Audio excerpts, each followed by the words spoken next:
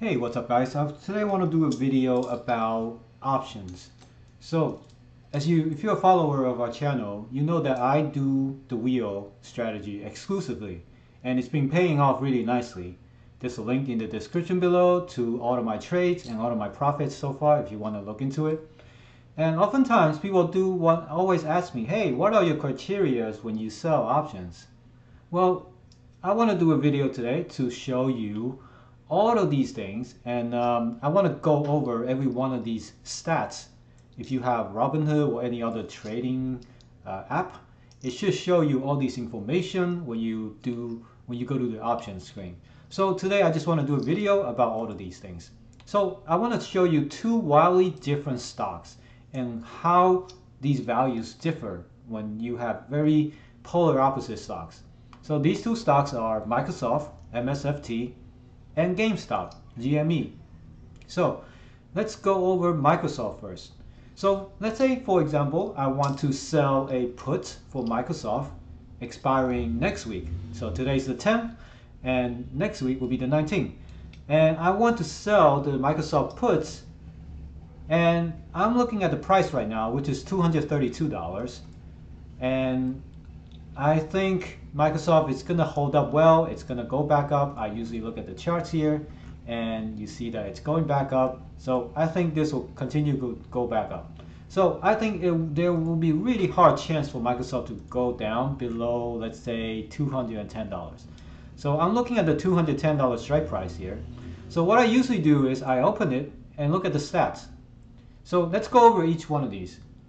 The bid is how much people are willing to pay for it right now, and how many people are setting that bid at the at the 46 cents price. So remember, this is option. Every time you do this, 46 cents times 100, because every option it's a derivative for 100 shares of the stock. So instead of 0.46, you have $46 if you sell this option. So this is the bid right now. I usually forget about the 0 point here. I'll just say, okay, there's 18 people who wants to pay $46 for this option. And then the ask here is how many people are willing to sell at a specific price. So the people here wants to sell, there's 41 people who wants to sell this option at $54. So Robinhood will automatically pick the mid price for that, which is in between $54 and $46. And here it's 50. So if you do want to get your order executed, you have to buy it at 50 or sell it at 50, and it will immediately execute. If you don't, you can set your price out as one of these. So if you are selling the option, you'll probably want to sell it somewhere, the higher the better, because you get more money. And if you are the buyer of the option, you want to set it as the lower end as possible. You want to pay as less as possible for this option. So the mark is like, what is the mid price, which is $50 right now. Previous close is how much it was closed at the previous session. And the high is the amount that this option was traded at the high today. So at the high today, it was trading at $52. And this is at the low today, it was trading at $31. So what this means is that if Microsoft, so if I'm selling this puts, so if Microsoft goes down today, like if it goes down and like more and more down. So if you look at the chart of Microsoft, it's sort of like it just kept going down all day long. So if Microsoft kept going down, this puts becomes more valuable, and therefore the trading price will be higher. So at the high today, it was trading at 52, and it kind of makes sense. And it's right now trading at 50 because Microsoft at the end of the day traded like near the end of the day. And vice versa for low. So when Microsoft is trading at a really high price, let's say at the opening it went up, this put becomes more and more, less and less valuable. Therefore, people are not willing to pay for it, and the price that was traded at the low was $31. So as you can see, the price of this option fluctuates throughout the day based on the price of the stock throughout the day. So intraday charts will dictate the intraday price of this option. Now for volume is how many orders were traded today. So this is when the order actually executes, when somebody actually sold the puts or bought the puts, this number will go up. As for open interest, that's like how many people are actually interested in this. They all like want to pay attention to this, and they are interested in buying or selling this order, this option. Now here's the most important stat. It's the implied volatility. Implied volatility, in a way, it's very similar to how much volatility people are expecting for this stock. So Microsoft traditionally, if you look at their charts, it's pretty stable chart. Like you look at this, you're like, wow, if you want to invest in a company, you should invest in Microsoft because the chart seems to be very stable. There's no wild movements except for this, but that's from the coronavirus. So it sort of recovered and just kept going up ever since. So it's a very stable stock to put your money in, and there's not much risk. Therefore, the volatility is low. It's only 44%. So here's the relationship between volatility and the price of an option. An option, in a way, is like a bet on the future price of a financial instrument. So when you have low implied volatility, this means that the stock will have low risk of going high or going low. It tends to stay pretty normal within a certain range. So if you want to be a careful seller of options, you want to do wheel on a safe stock, anything below 50%, I think it's a good candidate. So Microsoft naturally is a great candidate to sell puts on. So let's look at the Greeks. When you sell options, there are really only two Greeks that you want to look at, delta and theta. Delta is interesting because delta tells you the chance that this option will make you full money when you sell puts on it. So probability of success, probability of you reaching the max profit of $50 here is denoted by this number here. So what you do is you do 1 minus 0.06, which is 0.94. So there's 94% chance of you earning $50 when you sell this puts. So I don't know about you, but 94% sounds really good to me, and I would usually sell this option with a drop of a hat to collect this $50. It's pretty much free money. And the next Greek you want to look at is theta. Theta, this number here, is how much Microsoft, like this option here, the value of this option will drop every day if the price of Microsoft stays the same. So if by the end of the day tomorrow, Microsoft still trades at $232.75, this option, instead of $50, it will be worth $11 less. So it will be $39 by tomorrow if Microsoft stays the same. So as you can see, it's a negative number, meaning every day we go past in the market, the value of this option drops automatically.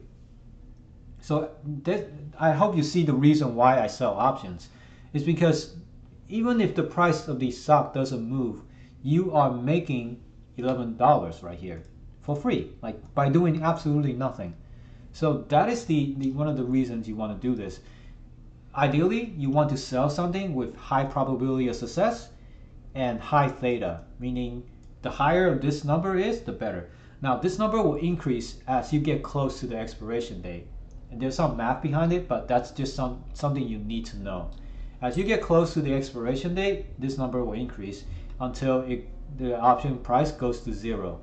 When you sell option, you want this to go to zero, because they cannot exercise it anymore, and you pocket the premium for free. And that is the goal when you sell options. Now, I hope this is a lot of information, and I hope you guys can take in. So with all of that said, let's look at a polar opposite stock. Let's take a look at GameStop. Now GameStop, same thing. I want to sell a put for GameStop, expiring next week. Now GameStop is currently trading at $266. As you can see, the price of GameStop is pretty similar to Microsoft, right? 232 versus 266. However, if you look at the options chain for GameStop, let's take a look at this. For a $220 strike price, that's $40 below the current price of GameStop. Let's take a look at the stats. So there are currently 11 people who are willing to pay $4,350 for one option on GameStop right now. They're willing to pay $4,000. And then there are also 11 people who are willing to sell this option at $4,490. So the mid price between that is $4,420. I hope you see what this is doing here. So at the previous close, this option was worth $4,088.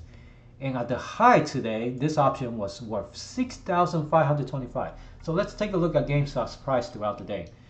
Extremely volatile. You see the huge drop in the middle of the day.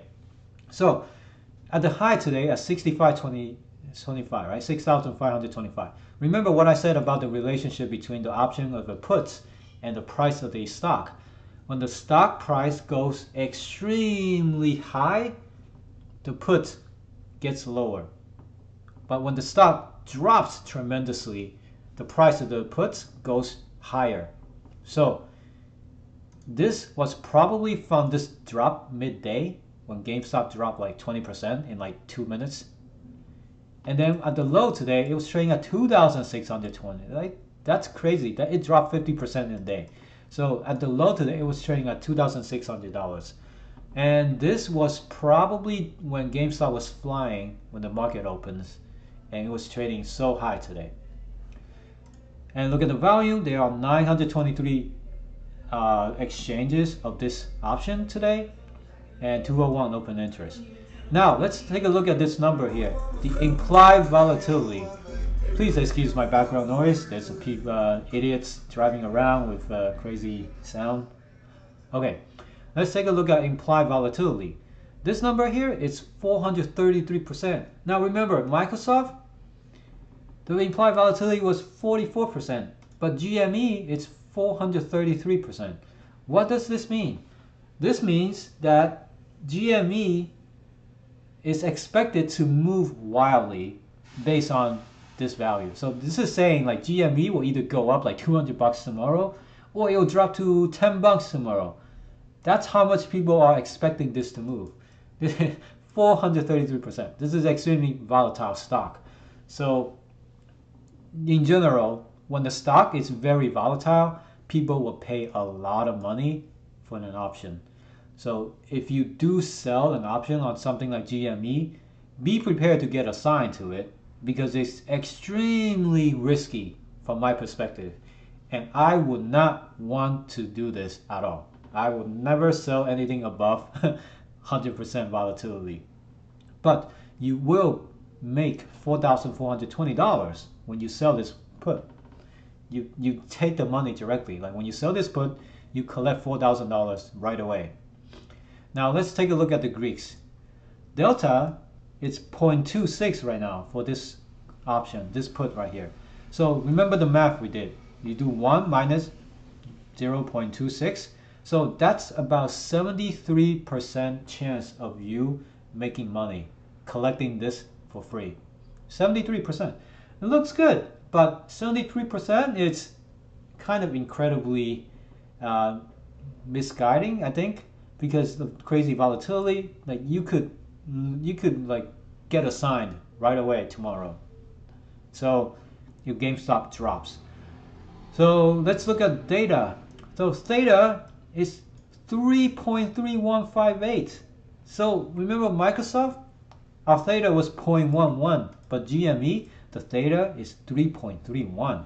So this means the value of this option will drop $331 every single day. That's every single day.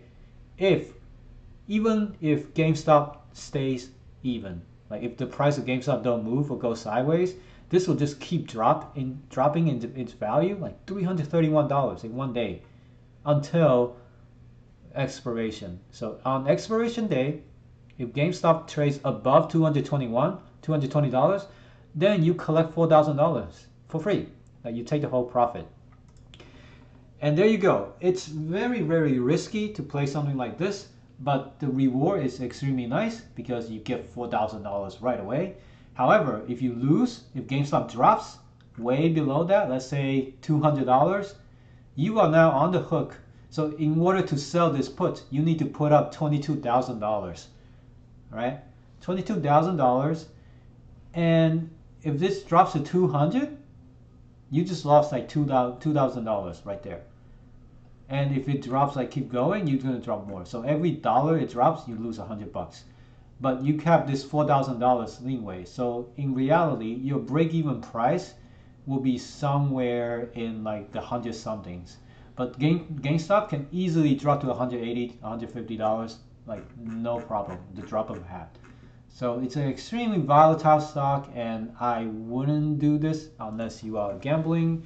Our wheel strategy does not work on stocks that you do not want to own, so definitely stay away from stocks like that. But if that's your thing, well, the TradeIV app can show you all of these crazy stocks with a ton of high IVs. So all of these stocks are crazy high IVs, and you can sell them if you want, but I wouldn't recommend it. So that is it for this video. I hope it helped you visualize like the difference between a high risky stock versus a stable stock, and why we choose to sell options on stable stocks. And I hope you guys enjoyed this video and learned something new. Let me know in the comments below, and I'll see you guys next time.